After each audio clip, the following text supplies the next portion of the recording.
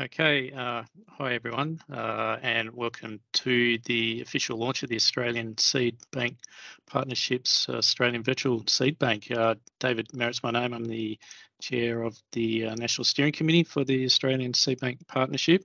And I'd like to start the event by acknowledging the traditional owners of the lands on which we meet.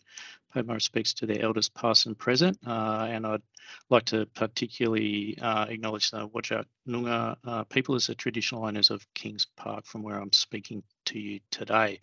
So again, welcome to the launch. The order of proceedings for today is that firstly I'll provide a brief slideshow to introduce the Australian Seed Bank Partnership and the Virtual Seed Bank. I'll then pass over to Jack Brinkman, who is from the Atlas of Living Australia, and Jack will dive a little deeper into the Seed Bank portal and show us what it's all about.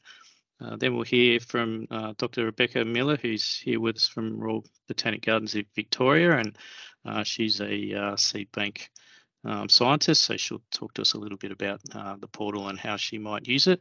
And then we'll close with any questions. So for those of you in the audience, just note that if you do have questions, please just pop them in the Q&A section of the Teams, and we'll get to them at the end. So, okay, without further ado, we'll get it underway. I'll just share my screen.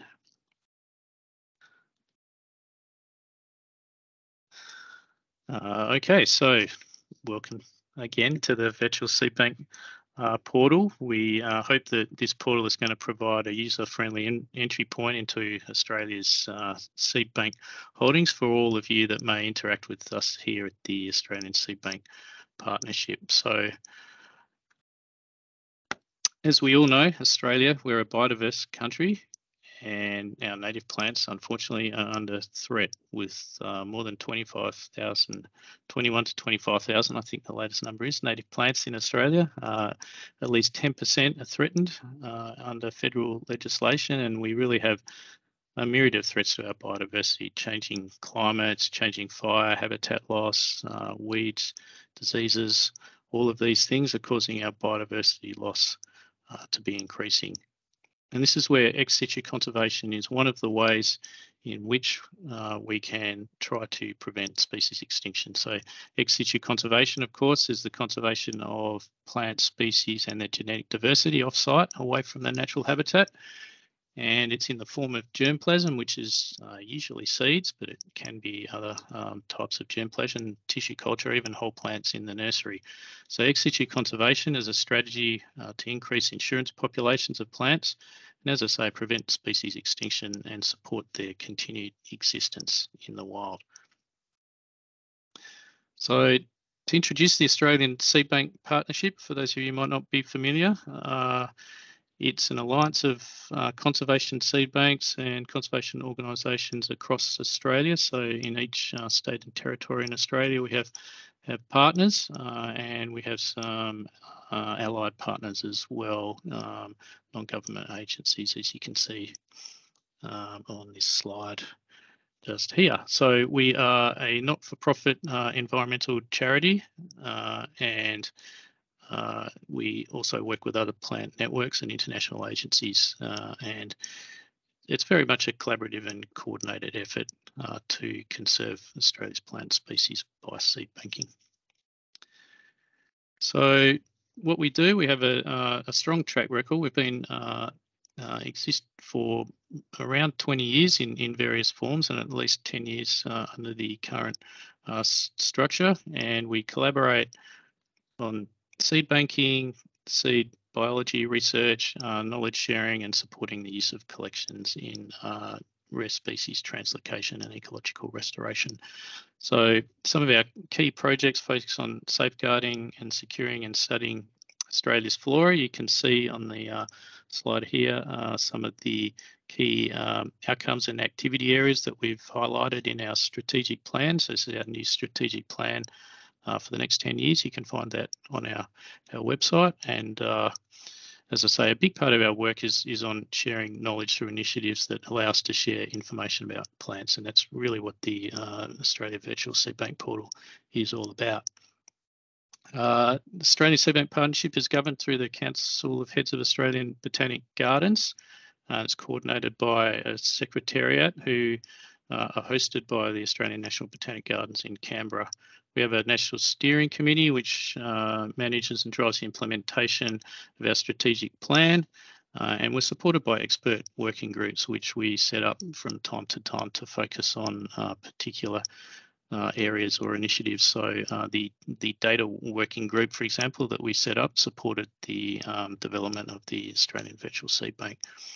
And so together with all these groups really help us achieve our vision where Australia's native plant diversity is valued, understood and conserved for the benefit of all. So here's a snapshot of germplasm conservation across Australia. The work of the Australian Seed Bank Partnership complements some of the global targets that aim to protect plants in their natural habitat. And you can see, for example, through our efforts that over 2/3 of the federally listed threatened flora in Australia are now represented in seed banks, and that's really been achieved over the past 10 years of hard work by the partnership. So seed collections through our projects, again, they provide the insurance against extinction and make sure the genetic material is available for use in conservation and research. So you can see here we have Danny from the Victorian Seed Centre and Tom from the National Seed Bank in ANBG Canberra collecting seed material from native plants. And of course, when the seed is collected, a large quantity of data is also collected with these seeds. The type and amount of data varies with collections, and obviously data standards have evolved with time and certainly have changed over the many decades that some of the Australian seed bank partners have been working in seed banks. But the data typically includes things like the source location of the parent plants, the collection date, habitat or neighbouring species, soil type, these kinds of things. And at the same time, herbarium specimens are usually collected to verify the species identification. And then when the seed collections are brought back to the seed bank, information about the seeds is collected, and that can include the purity of the collections, the weight and quantity of seeds that have been collected, storage conditions also recorded with the seeds. Germination trials are also part of the work that we do. Germination trials obviously provide data on the viability of the seed collections, help to reveal the processes and how to germinate plants from seed. And of course, it's critical that we're able to germinate seeds to be able to use them in our conservation and restoration activities. Those of you who are familiar with working with seeds would well know that each species has their own specific cues for germination. And so understanding those cues is a big part of the research and work we do. And it's critical that seed scientists really develop and document the best way to germinate these species so that other end users can use the seeds for the purposes they might be liking to use them for. So during the process of germination testing, also a lot of data is collected. That can be the number of seeds tested, the number that germinated, and then treatments used to promote germination. That could be scarification, the temperature used, the viability of the seeds and the like. So as you might be imagining, a lot of data is collected along with the seed collections, and that data forms an important part of our use of the seeds in our conservation activities. And the Australian Seed Bank Partnership, one of our goals is to develop initiatives that can share the knowledge that we learn about the seeds and get that knowledge out there for other users. And so really, this is where the Australian Virtual Seed Bank portal comes in, and it's my pleasure to introduce you to the portal. So this has been developed in partnership with the Atlas of Living Australia, and is a publicly available website that allows you to view and download the data on Australian Seed Bank Partnership seed collections to support your own research, ex situ conservation and in situ management projects. So the portal contains data from 10 conservation seed banks across the ASBP. Many of these are substantial in size, and the collections can date back many decades. So this is an example of what the data portal looks like. We worked in partnership with the ALA to develop a user-friendly format that links the data from the seed bank with images, taxonomic data, occurrence data, from other sources. You can see another example here, and the database is also incorporating plant trait data and genomic data from other sources as well. So it's our hope that this portal will be useful for a range of stakeholders. We've got some listed here that we hope maybe end users of the data, so other seed collectors, other researchers, government departments, etc. So that finishes my introduction to the portal. I'm going to hand over in a minute to one of the portal developers. That's Jack Brinkman from the Atlas of Living Australia, and he's going to show you in a little more detail how the portal works. But before I do, I just want to really celebrate the last 20 years of the Australian Seed Bank partnership and the fact that we're proud to be able to share some of our learnings through the Australian Virtual Seed Bank portal, and I'd like to take the opportunity to thank all of the ASBP partners. It's been a significant undertaking over the last couple of years to get this portal refreshed and up and running, and particularly acknowledge Lydia Gear and Andrew Crawford, who represented the ASBP as project champions, and also need to thank our former ASBP national coordinators, so Damien Wrigley, who worked very hard to get this project up and running underway, and then Amelia Martin Jensen took up the baton and saw it through to completion. Brad Desmond as well continues to support us through the Secretariat, so thanks to all those people. And for those of you who would like to learn more about the Australian Seed Bank Partnership and our projects, please do visit our website and social media channels. So thank you very much. That's it for me just for the moment. I'll stop sharing my screen and we'll hand over to Jack from the Atlas of Living Australia to demonstrate the portal in a little more detail. Thank you. Awesome, fantastic. Is everybody able to see my screen okay currently? Thumbs up, thumbs down? I'm going to take that as a yes, we can. Fantastic, awesome. So just had to double check. You can never be too sure, but it's good to see a lot of familiar names and a lot of new names, lots of people here, which is really great to see. But for those of you who don't know me, I am Jack Brinkman. I'm a software developer for the Atlas of Living Australia, and I worked on the new iteration of the Australian Virtual Seed Bank over the course of essentially the past year.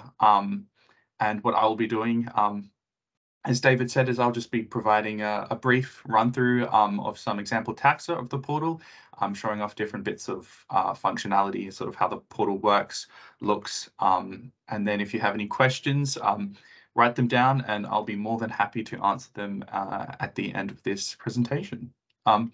But without further ado, I guess it's sort of logical to start on the homepage, which provides a brief overview of the Australian Virtual Seed Bank and what it's about the partnership. We can get started right away searching for a taxon, but if we scroll down a little bit more, we can firstly see the key data sets that we have in the system. And these are the data sets that were very generously provided by the partners for the ASBP. And sort of provide a nice geographically distributed range of seed data for the different partners across Australia.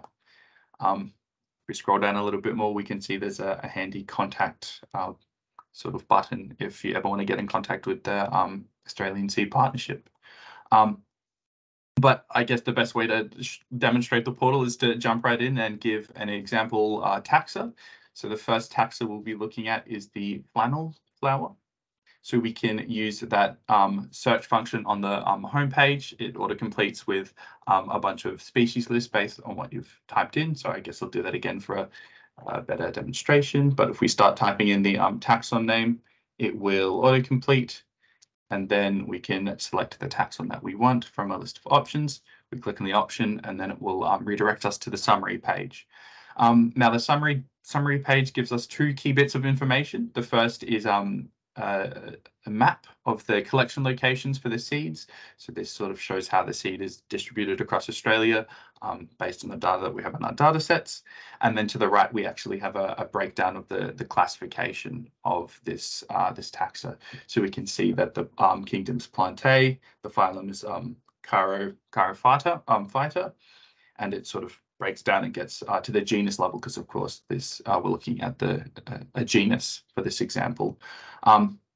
I will say that there are links to the actual taxon ID supplied through biodiversity.org.au, which gives you a more detailed breakdown of the taxonomy. And then if we click on the different sort of hierarchies of the classification, we can actually move up and look at sort of a high level for the taxa or for that classification. But starting off with, we will go to the accessions page and have a look at sort of the example data and what we can see. So these are essentially all of the accession records that we have in our database for the flannel flower. And this initial table shows us sort of the key fields of the information that you may want to see first, or what's most important to the users. So for example, we can see the institution that that is housing the accession, the specific taxon, because we're looking at this from a genus level, accession number, collection date, collection size. So all of these key valuable fields. We can actually then go and click on the individual rows in the table, and then we are provided with an expanded view of a few more fields that may be useful to see for that accession record. So collection size, who collected it, a herbarium voucher if we do have one, 1,000 seed weight. So lots of key fields here. So each of these fields, again, all these rows are expandable. We've also got a handy button up the top, which can go and expand all of the rows, and similarly we can contract all the rows. Another nifty little feature to point out is we have definitions for all of the fields. So if there is any ambiguity, if you just hover over the field that you want to know more about, we can see that we have a definition for collection size and an example for collection size. So the total number of seeds that are currently available in the accession. It's paginated, so of course there's a few records here. We can change the amount of records that we want to see on the page, and we can also filter the records that we see. So for instance, if we're only interested in records from the Australian Plant Bank, we click the filter button at the top, and then we're provided with this sort of query filter view, and we can sort of refine the data that we wish to see with our data set. So for that example of the Australian Plant Bank, we will find that option here. We just click that, it updates the filter, and then we can see all of the data here that is just related to the Australian Plant Bank. If you want to get rid of a filter and you've had enough, you can just click the X button and the filter will go away, and we've got the original sort of collection of data that we had. So there are lots of different filters, or there are several different filters for different sort of elements. So seed per gram, 1,000 seed weight, or quantity in grams are all filterable, as well as the date collected.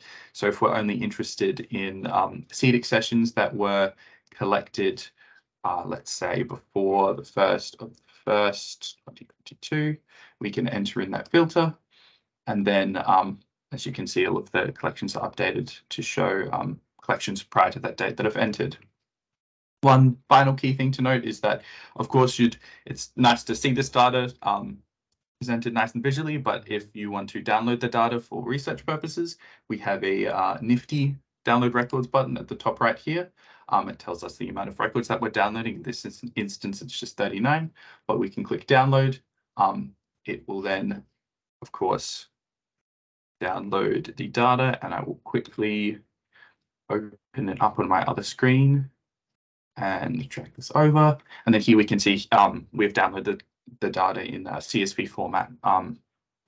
And yes, it's as simple as that. Click a button and you've got the downloaded data for all of the accessions for this taxa that we're looking at. Any queries or filters that you apply will also carry through with the data that you download in that instance. Very similar page, we've got the trials page. So again, it's modeled very closely after the accessions page, but still it provides us with data related to the trials for this particular taxon, in this case the flannel flower. So we can click to expand the rows, similar to the accessions page, and we can see additional trial-related fields, so number germinated, number tested, number full, not viable, all very useful, as well as when available, we have pre-treatment data or trial conditions, which is very helpful contextual data if you're looking at germinating a particular species. If you want more information about an accession, if we navigate back to the accessions page, there's an all details button. If we click on this, it provides us with a fuller view of details for the accession. So all of the fields that we have available for the accession, alongside a collection timeline, so when the seed was collected and if available, when the seed is in storage, as well as a collection map and the decimal longitude and latitude and state province. So location data related to this this taxa. And then we have a contact section. So if you want to get in contact, if you have any queries about the accession or trial data related to this, then the information is readily available there. And then we also have a link to the seed bank page for the seed bank that has supplied this record. So if we do click View Seed Bank, we can see that this record was provided by the Australian Plant Bank. And it gives a bit of a description about the data provider, the temporal span. So what's the earliest record that we've received and what's the latest one, when the data was last updated, and a key good one is the license. So what are your rights in terms of using the data as it was supplied to us? We have another map on the seed bank summary page. So this map just shows all of the accessions or the collection locations for the accessions for the seed bank. And how they're geographically distributed across Australia, alongside a species list. So if we want to check whether this seed bank has a specific species, we can type in the sidebar and we can confirm that yes, the Australian Plant Bank has Acacia elata. So navigating back to the screen before, there are a few extra tabs that we can see for this genus page. So one key one is media.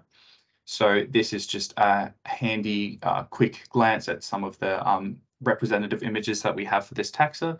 We've sort of clearly delineated between verified specimen images that we have for the taxa, and then more sort of representative images for the taxa that you may want to use if, for example, you're looking for that taxa in the field.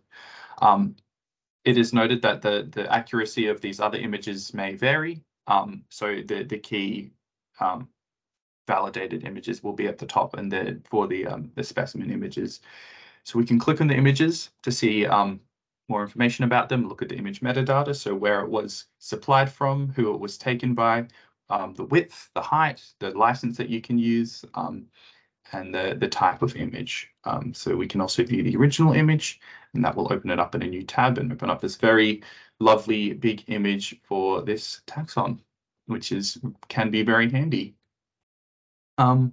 This is also filterable, so the images we can search for a particular image resource and a current state, or if a month for when the image was supplied or taken. So if we switch it to March, we can see that these are all of the specimen images that were taken on March, which is a handy thing to have as well. If we navigate across and look at some of the other tabs, there's two further tabs. The first one is the sequences tab, and although it is a tab, it is a little bit deceptive. It actually just links to the NCBI and provides some genomic data related to this taxon. So it will essentially automatically search GenBank View and navigate you to the GenBank page. So if you're looking for, again, genetic data for this taxon, that's where you'd find it. And then finally, we have traits. So this uses the Austraits data that the ALA also recently implemented in their BIE. So this just provides handy trait data related to a genus or a taxon, so we can see that the flowering time, whether it's parasitic, any dispersers, fire response, key sort of trade data that, again, it just provides helpful context when you're looking at data for a specific taxon. If you need more context about what you're seeing on the pages, each page has a little question mark which you can hover over, and it will just tell you what you're looking at. So if we, for example, go to the media page, it has a little bit of a brief description of what you're looking at and the data that's going to be shown on that page. There are also handy quick links. So if you want to see the ALA's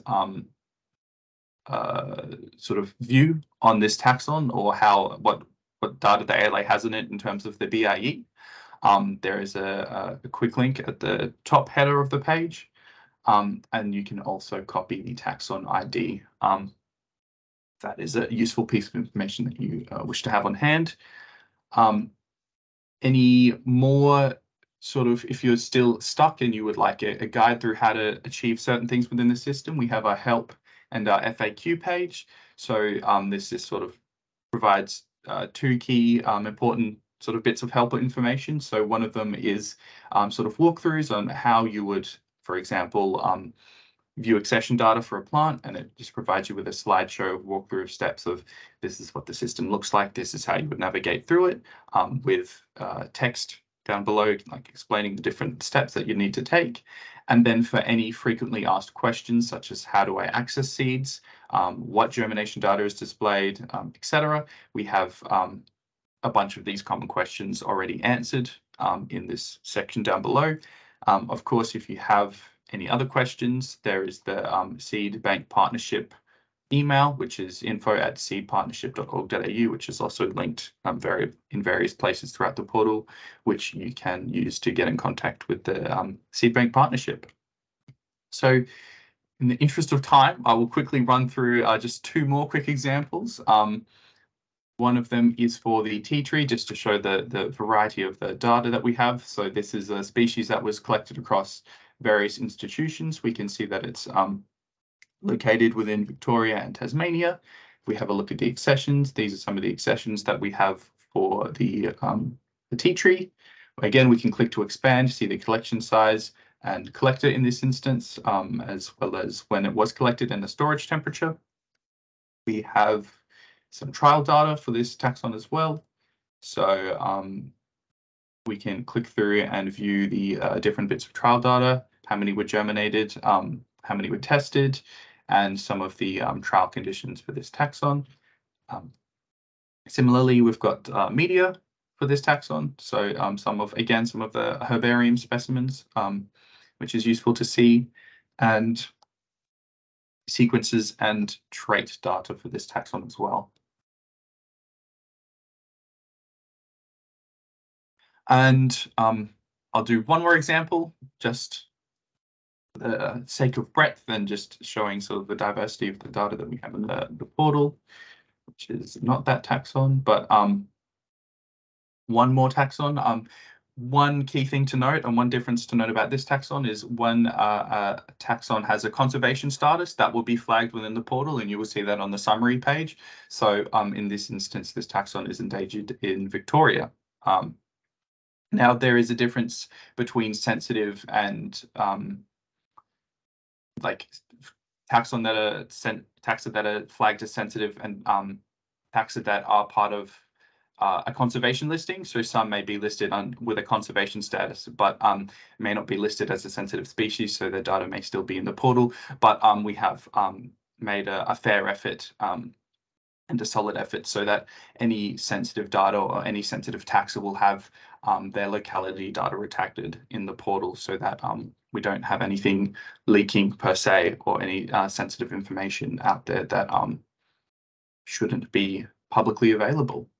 So I'll do another quick run through of some of the accession data that we have for this taxon. This one's an interesting one because it has a conservation listing, so this may be useful for conservation researchers. But again, we have a similar breadth of information that is available within the portal in terms of the accessions and the trials. So in this case, again, we have collection size and the collector.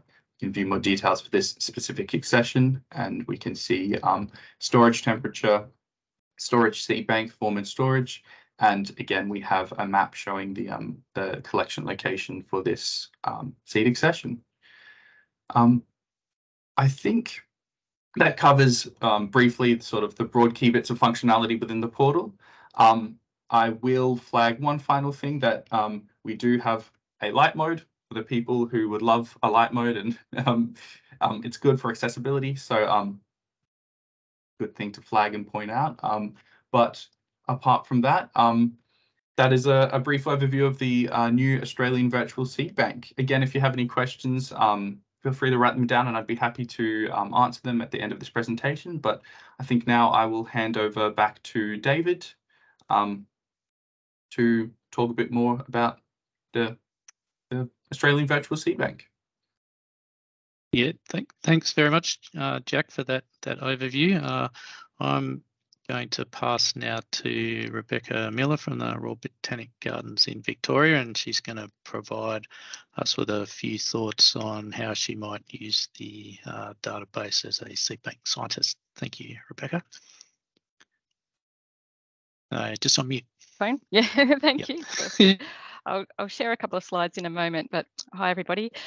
So my name is Beck Miller and I'm a research scientist in seed science at Royal Botanic Gardens Victoria, where we house the Victorian Conservation Seed Bank. I'd like to start by acknowledging the Wurundjeri Woiwurrung people of the Kulin Nation, so the traditional owners of the land from which I'm presenting today, and also where the Victorian Conservation Seed Bank is homed.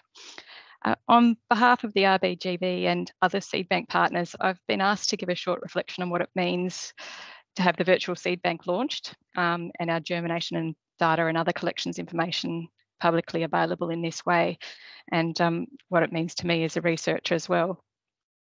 In some ways, I feel I'm the least qualified member of RBGB's team to be speaking, having joined the Gardens here 3 years ago, which is a relatively short contribution to a program that's been running since 2005, and many people have been involved over that 18 years. But in other ways that I've joined the team more recently means that I can see in full just how much work that has been done by current and former colleagues, volunteers and students. And that's the work that I delve into on a daily basis and rely on in guiding my work. In helping export and format and work through our data for this project, the scale and volume of the work done by so many became really clear. And for me as a researcher, having germination data available across the partnership, capturing a wide array of species across the country and in different environments will be really invaluable for my research. And I look forward to the opportunities for collaboration and engagement with other seed scientists, conservationists and land managers that I'm really confident the virtual seed bank will encourage. I'll just share my screen. Hopefully this comes up okay. So looking at some pretty pictures, has that come up? So just a couple of pictorial slides that capture the importance of the team of people involved in the activities that we do and the work behind the scenes to obtain the data that is now available for you all. So while these images reflect a snapshot of the work done here at the Victorian Conservation Seed Bank, I know it would similarly reflect the range of contributions made by staff and volunteers at our other partners. The first slide captures the work done to collect seeds for banking and the diverse range of challenges that our landscapes, rare species in particular, present. They often have very restricted geographic ranges. In the case of RBGB, Neville Walsh, Jeff Jeans, Andre Messina and Meg Hurst, all represented here, have led much of the collecting work, supported by science and horticulture staff and many volunteers. Whether it be rafting the Snowy River, the 6 days after the 2019-2020 bushfires as shown here, or scaling cliffs to assess bushfire impacts and collect seed from species endemic to the Snowy River, wading into wetlands, or using a dustbuster or tweezers on the Bogong High Plains, as Neville and Danny show, to collect seeds from a really diminutive and critically endangered shrublet in years whether it's either been fruiting abundantly or very little at all. As a result of all this work, we now have seed collections representing just over 40% of Victoria's native flora. I did a recent approximate tally of seeds collected and banked for conservation here, and it came to almost 37,400,000 seeds, to give you some context scale. Of course, it's not going to progress. Hold on a second.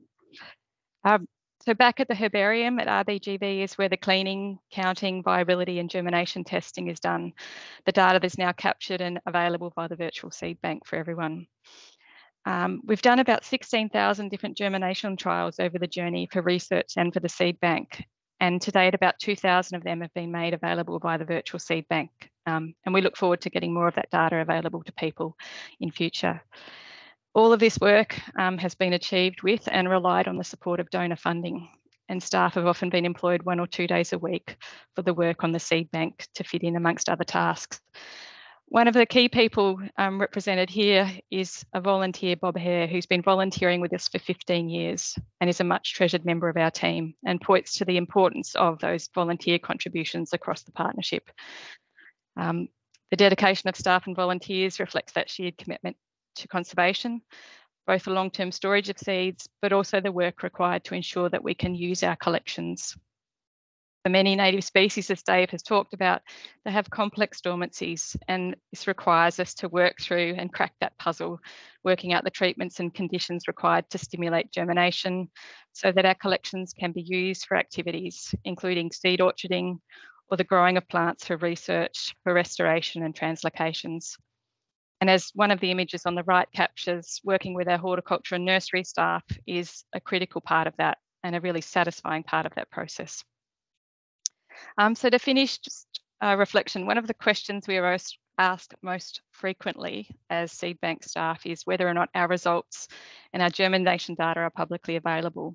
And it's so wonderful to now be able to point people to the virtual seed bank for this work. And it is fantastic for us to be able to proudly share the work that we've been doing over a number of years. And I think through sharing that data will bring greater value to the conservation and research work of members of the Seed Bank Partnership. So I'd like to end by just thanking the Australian Seed Bank Partnership, all the other partners and members, and the ALA team for all their efforts in bringing this together.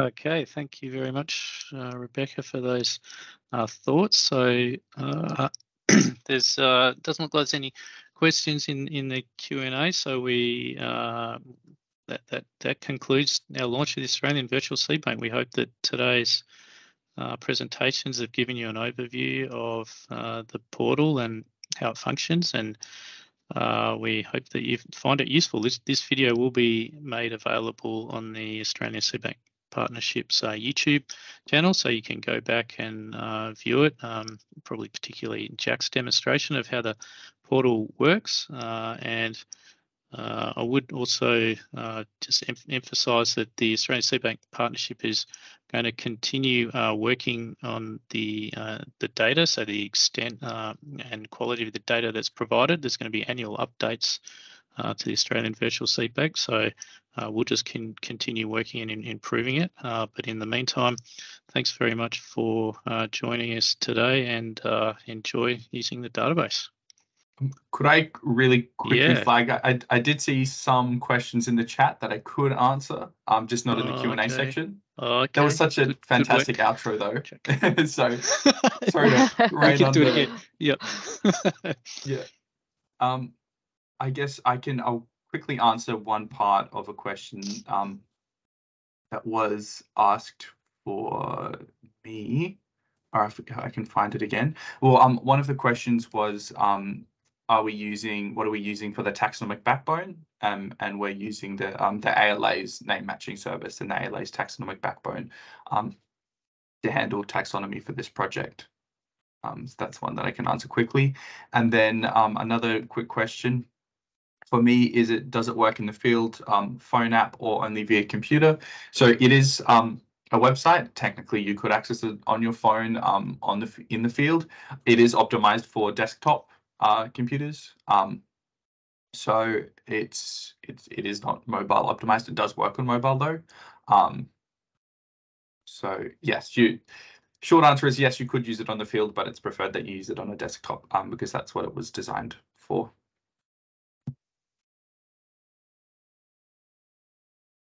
I think that's another question there, Jack, as well, about whether SEM images or X-rays of seeds will be included, not just the specimens in the herbaria. Okay. Currently, no. Currently, we just have the specimen images and then other related images, because they are two key types of images that we can currently query and filter on within the ALA. But that's being said, there's nothing stopping stuff like that being from implemented in the future. We do have a backlog, and we do have a scheduled maintenance sprint where we can sort of keep the portal up to date and working well, and potentially implement new requirements in the future. So.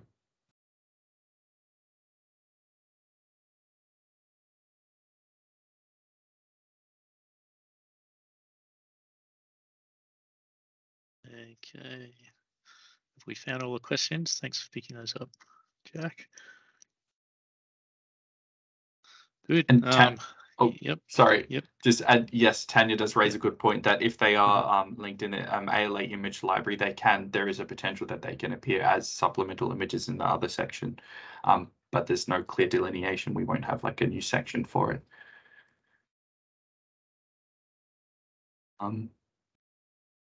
Seed weight calculation.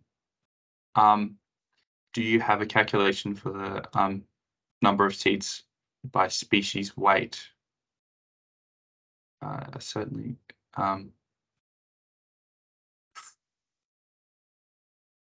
That's a tricky question. Do we have a calculation for number of seeds by species weight? So the seed weight data, I can't actually see that question, but the seed weight data that will be in the portal will predominantly, it potentially in different forms, but it could be, weight of a single seed, or it could be weight of a defined number of seeds, so 1,000 seed weight, could be seeds per gram. So you just need to have a look at it in the portal, and I think the other point to note is you can also contact the seed banks directly through the portal if you want to know additional information about particular species. Definitely. I will also flag that we don't actually do any calculations within the data that's sort of supplied to the portal. We take the data as is that sort of fill the schema in the fields that we've defined, and then that's what's shown in the portal. So it is, as David said, you would contact the seed bank because it is very seed bank specific in that regard.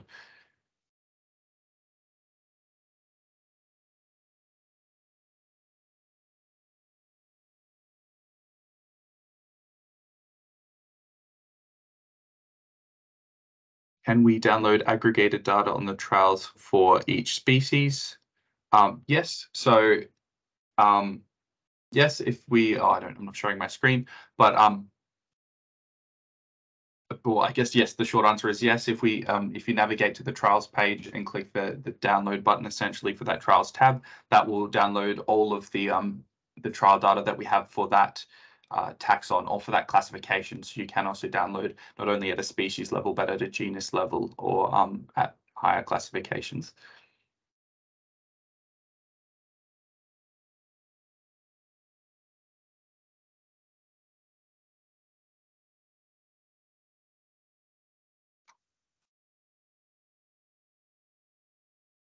Okay, so I think now we've covered all the questions. Apologies for not picking those up before, but thanks again, and I think we'll wrap it up now. But we hope you enjoyed today's presentation, and feel free to use the database and contact us if you have any questions.